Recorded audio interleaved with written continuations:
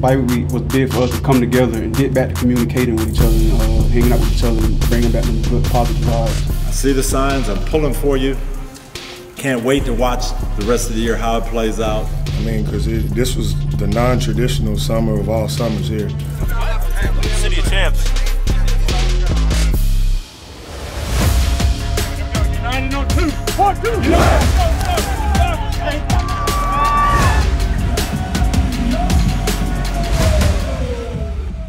I was pleased with our work so far during this open week. There is a standard that we have to work to live by every day, and part of year one is really establishing that standard, and I think it's a new way of doing things within our program under our new leadership. These are part of the stages that you have to go through.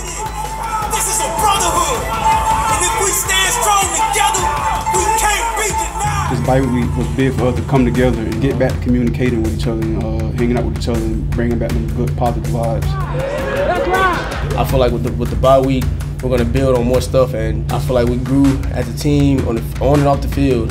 I think that standard knows no room on the depth chart. It doesn't matter if you're the starter or the fifth string. It has allowed us to kind of get to the very bottom of the adversity and kind of find out how our guys are going to respond. I live about 2 miles from here. You guys are my hometown team. What you're going through right now reminds me so much of my first year with the Bucks. It started when we were 1-8, nobody believed in us, and those guys saying to themselves, you know what, we believe and we're not going to give up. You're the foundation. What is USF football going to look like these last 4 games? What is it going to look like next year? What is it going to look like 2 years from now? You'll determine that.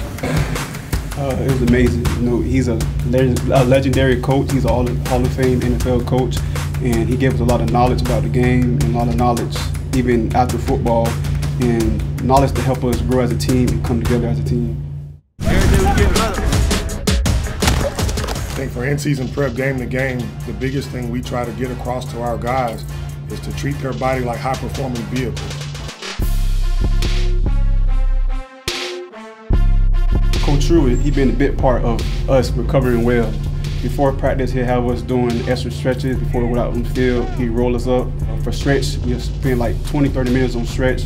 It really gets us going and prevents us from getting any more injuries. The past couple of years, we didn't have that, and you've seen players die down in practice, but when Coach True came along, we've been more durable. Stretching is the key thing for us, because Coach True, he makes sure our body feels good on game day.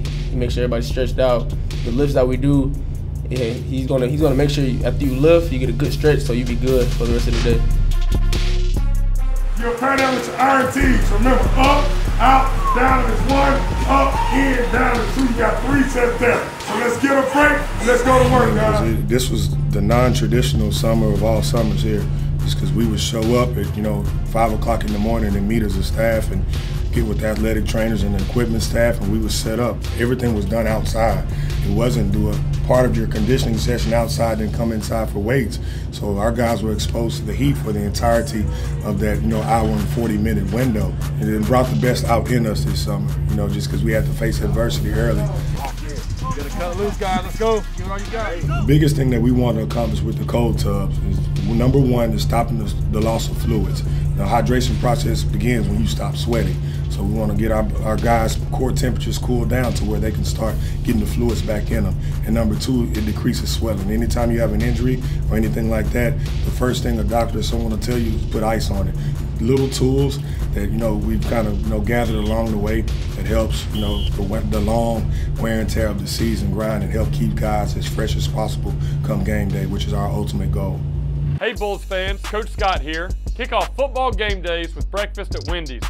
You can score a free honey butter chicken biscuit on game day mornings with any other breakfast purchase. Go Bulls! They brought the Stanley Cup up there, so it's sitting up there. It's one of the most prestigious trophies in all of sports. Put a fresh band on the bottom, so basically this becomes number one. They just sort of move up. What's up, USF family? Thanks here with the Stanley Cup. All right, everybody right here. Thanks for your hair.